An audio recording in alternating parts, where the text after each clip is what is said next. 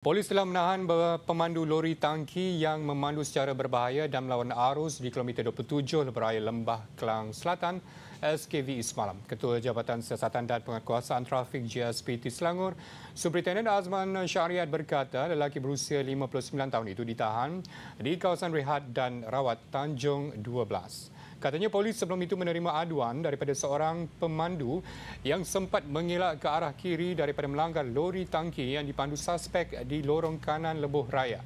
Hasil semakan mendapati pemandu berkenaan memiliki saman tertunggak atas kesalahan menggunakan alat telekomunikasi semasa memandu dan memotong secara berbahaya. Kes disiasat mengikut Seksyen 42-1 Akta Pengangkutan Jalan 1987.